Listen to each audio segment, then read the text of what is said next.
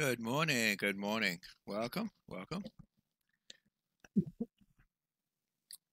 So it's Wednesday, and we're into our what I'm calling Jesus in the Old Testament series. And basically, what that is talking about is the fact that Jesus quoted the Old Testament quite often, and I want to kind of point to some places that he did, and kind of show you how important to Jesus the Old Testament was. So it should be important to us too. So today we're actually on the Sermon on the Mount. And he quoted about 6 times during that, mostly in chapter 5. And so I wanted to kind of show you and that's what we're going to look at today. And so I need these glasses.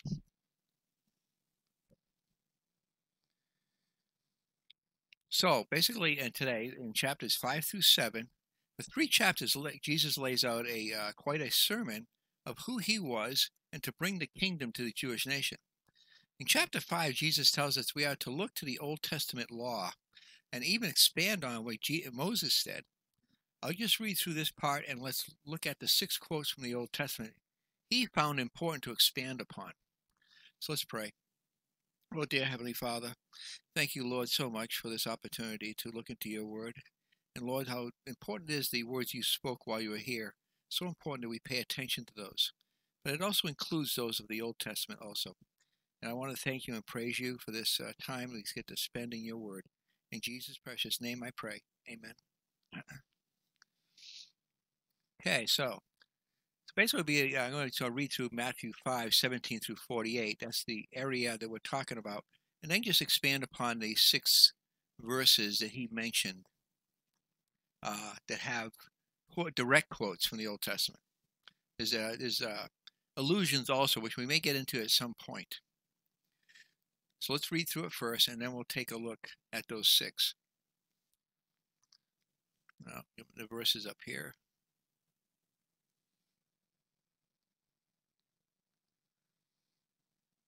Okay, starting in verse 17. Think not that I have come to destroy the law of the prophets. I am not come to destroy, but to fulfill. But verily I say unto you that till heaven and earth pass, one jot or one tittle shall in no wise pass from the law till all be fulfilled.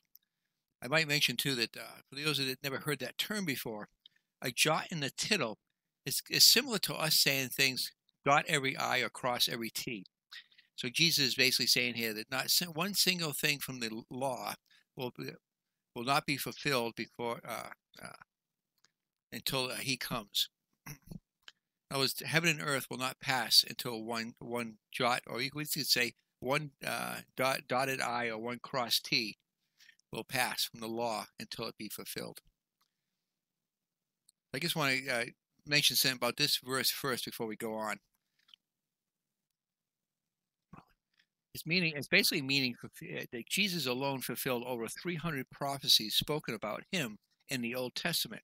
Some of the Old Testament prophecies he's actually fulfilled.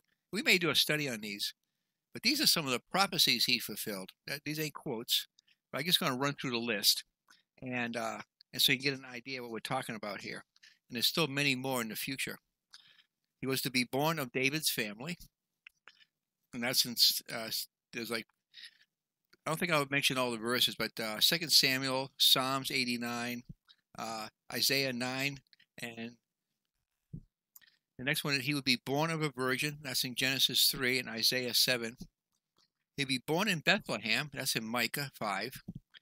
He will sojourn in Egypt. That's in Hosea 11.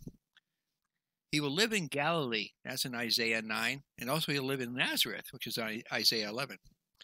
He'll be announced by Elijah-like person, and that would be John the Baptist we're talking about. And that's prophesied in Isaiah 40 and Malachi 3. Would occasion the massacre that we read about in Genesis 35 and also Jeremiah 31. He would proclaim a jubilee to the world. That's in Isaiah 58 and also 61. His mission would include the Gentiles. This is mentioned in Isaiah 42. A ministry will be one of healing in Isaiah 53. He would teach through parables. That's in Isaiah 6 and Psalm 78. He would be he would be disbelieved and rejected. That's in Psalm 69, 118, Isaiah 6 and 29. And also by rulers in Psalm 53. That one we already did recently. Would make the triumphal entry, and we see the entry that was prophesied in Zechariah 9 and Psalm 118. Was betrayed by a friend for 30 pieces of silver. That's when it was in Zechariah 11, Psalm 41. Would be like a smitten shepherd. That's in Zechariah 13. Would be given vinegar and gall. That's in Psalm 69. They would cast lots for his garments. Psalm 22. His side would be pierced. That's in Zechariah 12 and Psalm 22. Not a bone would be broken. Exodus 12, Numbers 9, and Psalm 34. Would die among malefactors. That's in Isaiah 53. His dying words foretold in Psalm 22. Now, we already looked at that one earlier. Would be buried by a rich man. That's in Isaiah 53. Raised from the dead on the third day. That's in Genesis 22, Jonah 1, and Hosea 6. And resurrected followed by destruction in Daniel 9, 11, and 12. So maybe at some point we'll take that and study all these also, plus so many more not yet fulfilled of the tribulation and future kingdom, so that let me continue in reading through here. Just want to make a point of that jot and tittle. So continuing verse 19 of Matthew 5. Whosoever therefore shall break one of these least commandments and shall teach men so, he shall be called the least in the kingdom of heaven. But whosoever shall do and teach them, the same shall be called great in the kingdom of heaven. For I say unto you that except your righteousness shall exceed the righteousness of the scribes and the Pharisees, you shall in no case enter into the kingdom of heaven. You have heard that it was said by them of old time, that you should not kill, and whosoever shall kill shall be in danger of the judgment. But I say unto you that whosoever is angry with his brother without a cause shall be in danger of the judgment, and whosoever shall say to his brother, Raca, shall be in danger of the council. But whosoever shall say, Thou fool, shall be in danger of hellfire. Therefore, if thou bring thy gift to the altar, and there rememberest that thy brother hath aught against thee, leave there thy gift before the altar, and go thy way. First be reconciled to thy brother, and then come and offer thy gift. Agree with thine adversary quickly while thou art in the way with him. At least at any time the adversary deliver thee to the judge, and the judge deliver thee to the officer, they be cast into prison. Verily I say unto thee, that thou shalt be no means come out thence till thou hast paid the utmost farthing. You have heard that it was said by them of old time, Thou shalt not commit adultery. But I say unto you that whosoever looketh on a woman to lust after her hath committed adultery with her already in his heart. And if thy right eye offend thee, pluck it out and cast it from thee. For it is profitable for thee that one of thy members shall perish, and not that the whole body shall be cast into hell. And if the right hand offend thee, cut it off and cast it from thee. For it is profitable for thee that one of your members should perish, and not that the whole body shall be cast into hell. It hath been said, Whosoever shall put away his wife, let her give her a writing of divorcement. But I say unto you that whosoever shall put away his wife, saving for the cause of fornication, causes her to commit adultery, and whosoever shall marry her that is divorced committeth adultery. Again you have heard that it has been said by them of old time, Thou shalt not forswear thyself, but shalt perform unto the Lord thy oaths. But I say unto you, swear not at all, neither by heaven, for it is God's throne, nor by the earth, for it is his footstool, neither by Jerusalem, for it is the city of the great king. Neither shalt thou swear by thy head, because they cannot make one hair white or black. But let your communication be yea, yea, and nay, nay. But whosoever is more than these cometh of evil. You have heard that it hath been said, An eye for an eye, or a tooth for a tooth. But I say unto you, that you resist not evil, but whosoever shall smite thee on the right cheek, turn to him the other also. And if any man will sue thee at the law, and take away thy coat, let him have the cloak also. And whosoever shall compel thee to go a mile, go with him twain. And give to him that asketh thee, and from him that would borrow of thee, turn not thou away. You have heard that it hath been said, Thou shalt love thy neighbor and hate thine enemy. But I say unto you, love your enemies, bless them that curse you, do good to them that hate you, and pray for them which despitefully use you and persecute you, that you may be the children of your Father which is in heaven. For he maketh his sun to rise on the evil and on the good, and sendeth rain on the just and on the unjust. For if you love them which love you, what reward have you? Do not even the publicans the same? And if you salute your brethren only, what do ye more than others? Do not even the publicans so? Be therefore perfect, even as your Father which is in heaven is perfect. Okay, so that's the basic area that we're going to be looking at. 6 verses here that Jesus actually quoted from the Old Testament. I'll kind of expand on those a little bit. So the first one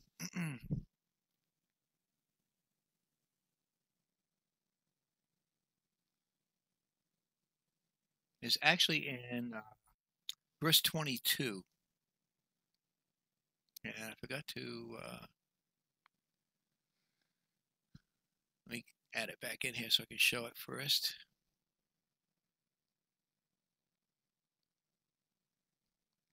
But I say unto you that whosoever is angry with his brother without a cause shall be in danger of the judgment, and whosoever will say to his brother, Raka, shall be in danger of the council. But whosoever shall say, Thy fool, shall be in danger of hellfire. I had to look it up because I didn't know what Raka is. That's a word I'm not familiar with. So it's Aramaic translated into Greek.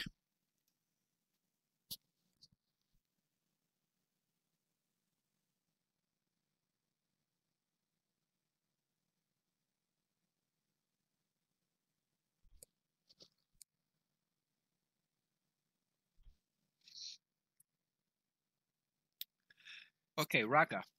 It means empty, senseless, empty-headed man. It's a term of reproach used among the Jews in the time of Christ. It's considered a noun, a term of reproach derived from the Chaldean reka, worthless, denotes a certain looseness of life and manners, while fool, in the same passage, which we also have in there, means a downright wicked and reprobate person. You'll notice that the ones he addresses here are what are the personal commandments between mankind and others. So the ones between God and mankind, which are the first ones, are actually before these, and we see those in Exodus 23, 3 and 4. Thou shalt not have any other gods before me. Thou shalt not make unto thee any graven image or any likeness of anything that is in the heaven above, or that is in the earth beneath, or that is in the water under the earth. And also jump into 7 and 8. Thou shalt not take the name of the Lord thy God in vain, for the Lord will not hold him guiltless to take his name in vain. We're actually going to look at that one. And remember the Sabbath day to keep it holy. And it's interesting that Jesus doesn't really mention that one at all. And go to verse 12. And honor thy father and thy mother, that thy days may be long upon the land which the Lord thy God giveth thee. Now these are the ones that are actually what they would call the beginning part of the commandments, and they're between man and God. It's what basically those are referenced to. The ones we're going to look at are actually between brothers, between men and men.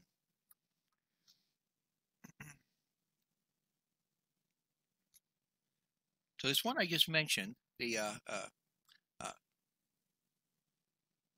in Matthew 25:22.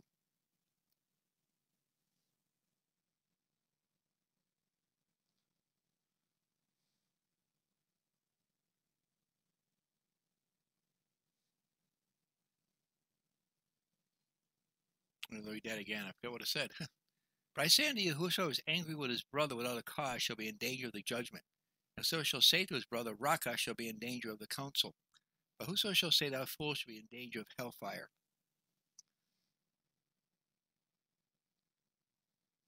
And for some reason, I think I missed a verse here somewhere.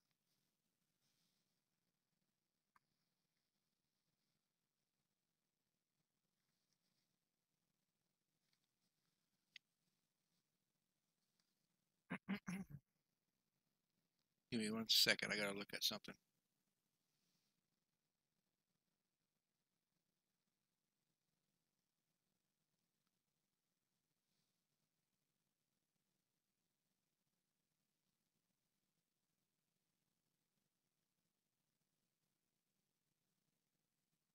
Oh, I know what I did wrong. Okay. Matthew 5:21 and 22. It's actually in 21. And I'm going to Exodus 20:13. Oh, I didn't get those verses in there.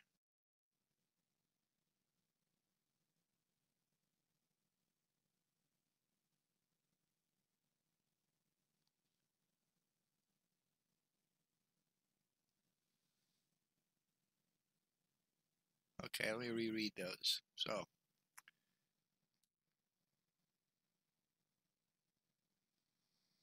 you have heard that it was said of them of old time, Thou shalt not kill. Whosoever shall kill shall be in danger of the judgment. But I say unto you that whosoever is angry with his brother without a cause shall be in danger of the judgment, and whosoever shall say to his brother, Raca, shall be in danger of the council. Whosoever shall say, Thou fool, shall be in danger of hellfire. So we're talking about the one from Exodus. So he's quoting Exodus 20, verse 3. Thou shalt have no other, no, not that one. Thou shalt not kill.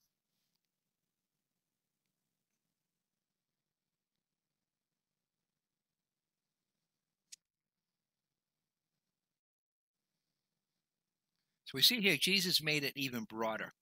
That because of hate in our hearts can make us guilty of it also. That is what I see as the thing that separates our sinful nature and our reborn soul. The longer I put my trust in the Lord, the easier it is to see things God's way. Not as easy. So basically what I'm trying to say here is that the original commandment was thou shalt not kill, and Jesus expanded upon that. That if we have evil thoughts in our hearts of a brother without a cause, that's like committing this particular commandment. That's what I remember by Jesus was expanding upon it.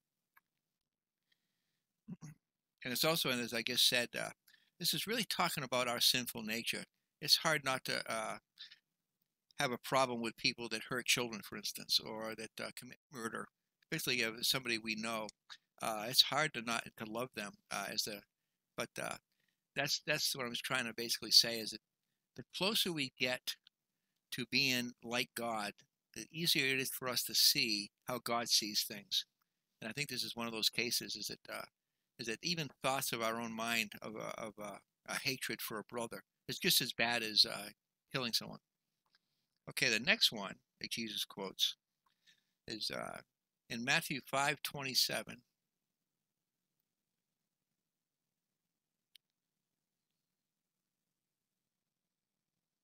Seems like my verse has got a little out of order here for some reason. Which I'm actually going to start a little earlier. It's in 5:27, but I'm going to start at 5:25. Oh no, that's not. That's 5:27.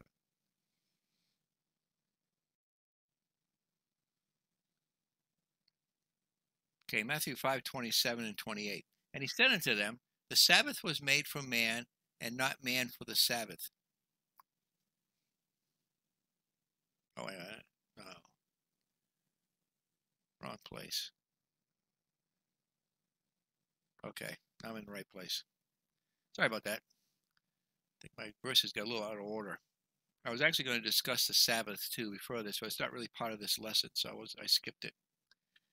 Okay. Next one, Matthew 5:27 and 28. You have heard that it was said by them of old time, Thou shalt not commit adultery.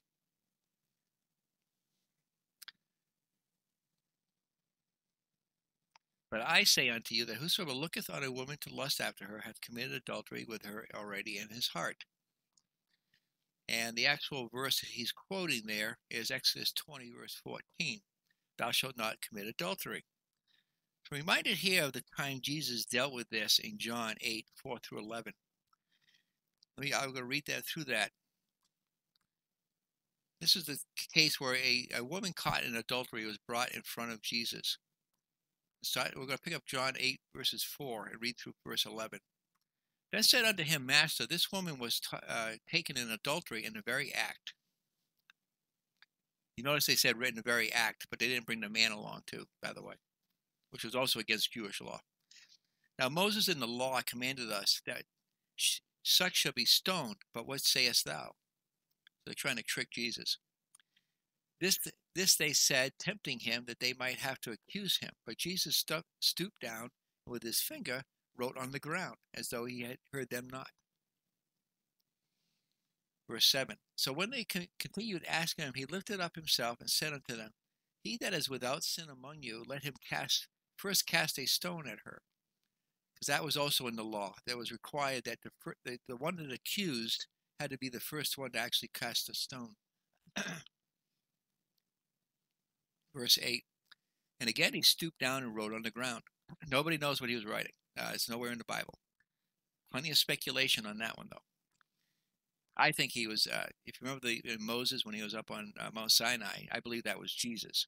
And he wrote the 10 Commandments with his finger, the finger of God. I remember in the stone tablets. I think that's basically he is showing them that when he was writing on the ground. He might have been writing out the 10 Commandments. Or he could have been writing out what sins they had committed. Okay, John 8, verse 9. And they which heard it, being convicted by their own conscience, went out one by one, beginning at the eldest, even unto the last. And Jesus was left alone, and the woman standing in the midst. And when Jesus had lifted up himself, and saw none but the woman, he said unto her, Woman, where are thy accusers?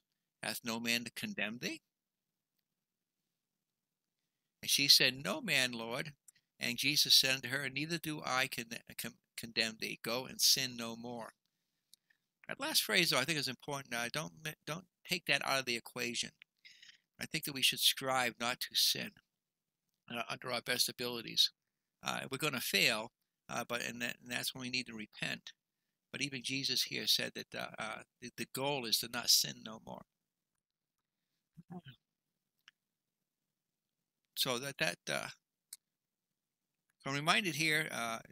I see here that repentance is the key, but also to try and separate ourselves from the temptation.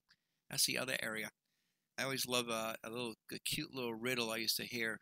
I heard once in a while. Mom walked into the kitchen. Johnny was standing next to the cookie jar, and Mom says to Johnny, what are you doing? And he goes, resisting temptation. Well, the place you're going to resist temptation from the cookies is not standing next to the cookie jar. In other words, get as far away from the cookie jar as possible. And I know in our day and age, it's sometimes hard to get away from the sin. Okay, the next one is Matthew 5, 31 and 32. He hath been said, Whosoever shall put away his wife, let him give her a writing of divorcement. But I say unto you that whosoever shall put away his wife, saving for the cause of fornication, causes her to commit adultery. And whosoever shall marry her that is divorced committeth adultery.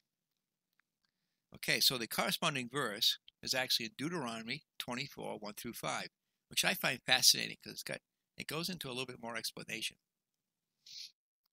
When a man hath taken a wife and married her, and it came to pass that she find no favor in his eyes, because he hath found some uncleanliness in her, then let her write her a bill of divorcement, and give it in her hand, and send her out of his house.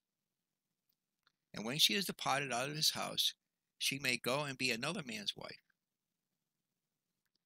And if the latter husband hate her, and write her a bill of divorcement, and give it to her hand, and send her out of his house, or if the latter husband die, which took her to be his wife, her former husband, which sent her away, may not take her again to be his wife. After that she is defiled, for that is an abomination before the Lord. And thou shalt not cause the land to sin, which the Lord thy God giveth thee for an inheritance. When a man hath taken a new wife, he should not go out to war, neither go to be charged with any business, but he shall be free at home for 1 year, and shall cheer up his wife which he hath taken. I find that last verse kind of interesting. That's where the long honeymoons actually came into play, I think. The idea being is the man was supposed to have enough savings to be able to take a year off from whatever he did for a living and spend it with his wife. But anyways, I find this one an interesting addition to what Jesus said. particularly also when it comes to an unbelieving spouse. Paul actually addresses this in 1 Corinthians 7:10-15. And unto the married I command ye not, but not I, but the Lord. Let not the wife depart from her husband. But and if she depart, let her remain unmarried or be reconciled to her husband, and let not the husband put away with his wife. So they never agreed, Jesus never agreed to divorce. But to the rest I speak, I, not the Lord. This is advice from Paul himself. If any brother have a wife that believeth not, and she be pleased to dwell with him, let him not put her away. And the woman which hath an husband that believeth not, and if he be pleased to dwell with her, let her not leave him. For the unbelieving husband is sanctified by the wife, and the unbelieving wife is sanctified by the husband. Else were your children unclean, but now they are holy. But if the unbelieving depart, let him depart. A brother or sister is not under bondage in such cases, but God hath called us to peace. So I just found that an interesting side note on there, what Paul added in there, that to try to work it out with even if I can see this as a great example is when one spouse receives the Lord Jesus Christ as their personal Savior before the other, but hopefully through the influence that the other will get saved. I know that happened in my parents' case. My father was saved first, but it was only a very short time after that. My mother was too. But if one of them stays unbelieving and they want to stay with them, that it helps to bring the Christian process into the home either way, and maybe things will change in the future. I try to see why Jesus mentioned these during his ministry to see what he was thinking at the time. That's what I'm trying to shoot at here. Okay.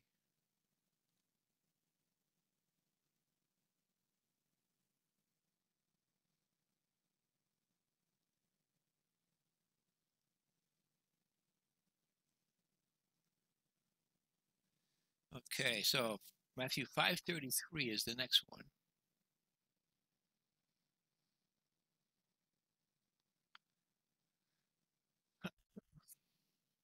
Again, you have heard that it has been said by them of old time, Thou shalt not forswear thyself, but shalt perform unto the Lord thine oaths. Now, this is an important one, I think, that when it comes to taking an oath, we actually see this in 4 different places in the Old Testament.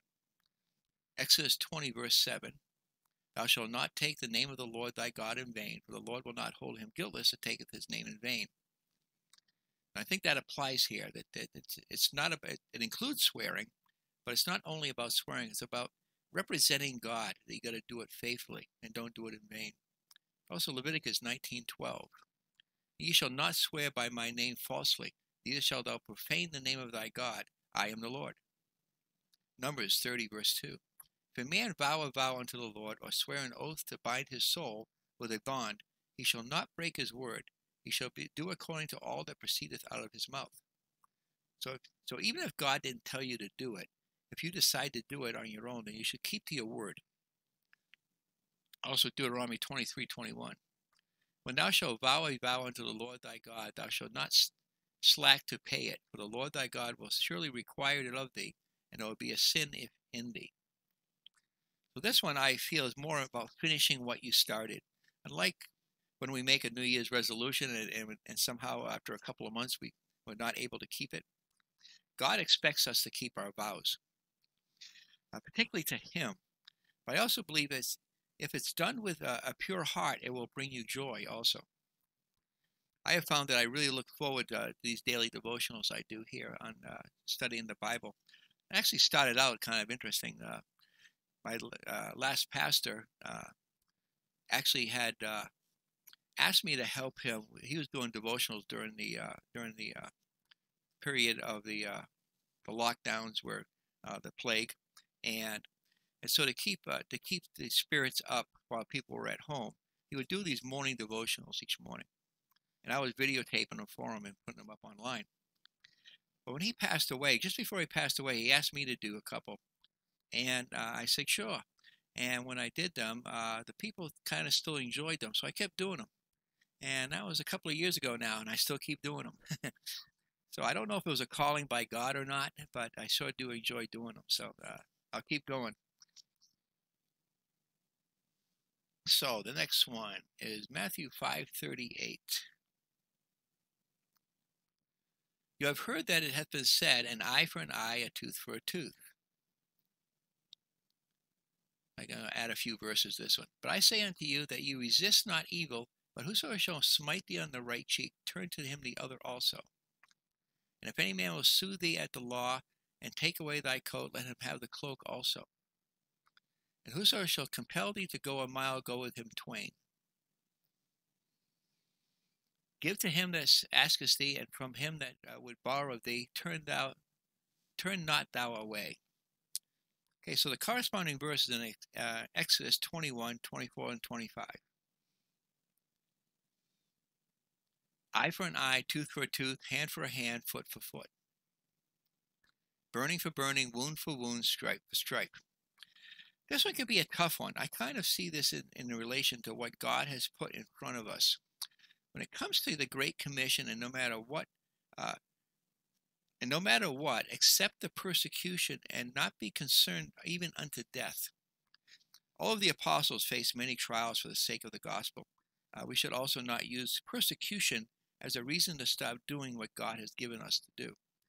Looking to the examples we see in the Bible, I'm reminded of a few passages, and one of notice was a man by the name of Polycarp.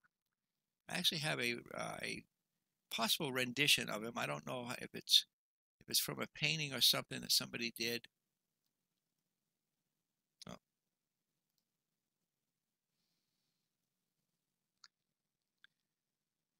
But this is actually an interesting one. Polycarp was actually a disciple of John. John, the Apostle John, lived until in the late 90s, somewhere between 95 and 100 A.D. And his first disciple, one of his disciples, was Polycarp. And he's quite famous because he's actually, most people believe, mentioned in Revelation by Jesus Christ. He was actually in Smyrna, and he carried on the ministry of John and was quite influential. And during that time frame, the Roman emperor required people to worship him. He had declared himself to be God and demanded worship. And Polycarp refused to. And he actually made a statement about this. He says, 86 years have I served Christ, nor has he ever done me any harm. How then can I blaspheme my king who saved me? I bless thee for dining me worthy of this day and this hour, that I may be among the martyrs and drink the cup of my Lord Jesus Christ. They're actually going to burn him at the stake. And what's interesting is that they actually were unsuccessful at first. And first they tried to burn him, and he wasn't dying. The flames weren't touching him. Kind of like the situation in Daniel with the three friends. So they actually just run him through with a sword, and he did die. But Jesus actually mentions this in Revelation 2, 8 through 11. And he kept it a little bit vague enough to where maybe the person that Polycarp didn't know. But either way, it didn't bother him because he continued to do the work that God had assigned him to do. And I think that's what this is talking about: is don't fear death, and keep up the work assigned to you, no matter what. So let's read through that. It's in Revelation 2, 8 through 10. This is Jesus. By the way, when I get done with this series, that's my plan. I want to study the 7 churches of Revelation in depth. And so that's my plan after we finish this one on Wednesdays. But it could be a few weeks away yet, as long as it takes me to go through these Old Testament ones. But this will be one of the ones. And I'll read through it here. And unto the angel of the church in Smyrna write, These things saith the first and the last, which was dead and is alive. I know thy works in tribulation and poverty, but thou art rich. And I know the blasphemy of them which say they are Jews and are not, but are of the synagogue of Satan. Fear none of these things which thou shalt suffer. Behold, the devil shall cast some of you into prison, that you may be tried, and ye shall have tribulation 10 days. Be thou faithful unto death, and I will give thee a crown of life. So I think this is directly talking about Polycarp. and because he was in Smyrna during the same time frame that Jesus is talking about here. This would be in the late hundreds A.D. Ephesus was the first church. That was the church of John. And then you can see here that Polycarp mentions in this statement. That statement was made just before they lit the fire to burn him to death. They were asking him to denounce Jesus Christ and to worship Caesar. So, okay. Down to the last one. Matthew 5:43 through 45. You have heard that it has been said, Thou shalt love thy neighbor and hate thy enemy. But I say unto you, love your enemies, bless them that curse you, do good to them that hate you, and pray for them which despitefully use you and persecute you, that ye may be the children of your Father which is in heaven. For he maketh the sun to rise on the evil and on the good, and sendeth rain on the just and on the unjust. And the corresponding verse to that first one is in Leviticus 19:18. Thou shalt not avenge nor bear any grudge against the children of thy people, but thou shalt love thy neighbor as thyself. I am the Lord. I also like the story Jesus told about somebody asked him who their neighbor was. And we'll finish with this. It's a great story. I think most people have probably heard it. It's the story of the Good Samaritan. It's in Luke 10:25 through 37, and we'll finish with this. Behold, a certain lawyer stood up and tempted him, saying, Master, what shall I do to inherit eternal life? So this lawyer is talking to Jesus, trying to trick him. And he said unto him, What is written in the law? How readest thou? And he answered and said, Thou shalt love the Lord thy God with all thy heart, with all thy soul, with all thy strength, with all thy mind, and thy neighbor as thyself. And he said unto him, Thou hast answered right. This do, and thou shalt live. But he, willing to justify himself, said unto Jesus, And who is my neighbor? And Jesus answering said, A certain man went down from Jerusalem to Jericho, and fell among thieves, which stripped him of his raiment, and wounded him, and departed, leaving him half dead. And by chance there came down a certain priest that way, and when he saw him, he passed by on the other side. Samaritans were hated in this time frame. So if you were a Jew, you hated Samaritans, just for no reason at all. Verse 32. And likewise a Levite, when he was at the place, came and looked on him, and passed by on the other side. But a certain Samaritan, as he journeyed, came where he was, and when he had saw him, he had compassion on him. So here's a Samaritan, the ones that supposedly the Jews hated because for no apparent reason, who's going to actually help this man. And he went to him and bound up his wounds, pouring in oil and wine, and set him on his own beast, and brought him to an inn, and took care of him. And on the morrow, when he departed, he took out 2 pence, and gave them to the host, and said unto him, Take care of him, and whatsoever thou spendest more, when I come again, I will repay thee. Which now of these 3 thinkest thou was neighbor unto him that fell among the thieves? And he said, He that showeth mercy on him. Then said Jesus unto him, Go and do thou likewise. So that's a great way to end this. How to be a good neighbor. To be there, to be the one that steps out in faith and helps a fellow man.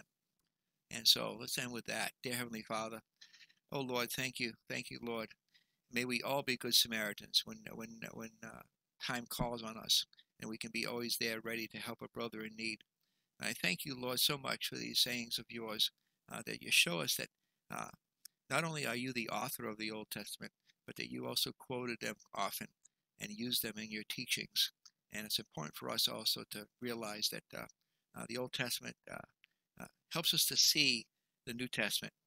As I remember Chuck Missler used to say, the Old Testament is the New Testament is the revealing of the Old Testament, and the Old Testament is the concealing of the New Testament. And that they need both of them to fully understand you, Lord. And I thank you for that honor to be able to study both, and we have both in our possession. And we praise you and thank you so much for all you do. In Jesus' name I pray. Amen. Okay. So you have a great day, and we will be back in Matthew. Speaking of Matthew, I know we studied this before. So if you want to go back and really dig into this, you can go back to the Matthew 5 study when we were doing the Olivet, doing the full story of Matthew. We're getting now we're in Matthew. I forget where we're at. Somewhere it's we're leading up to where the night before his crucifixion is where we're at in Matthew right now. So I'll talk to you again tomorrow on that, and have a great evening.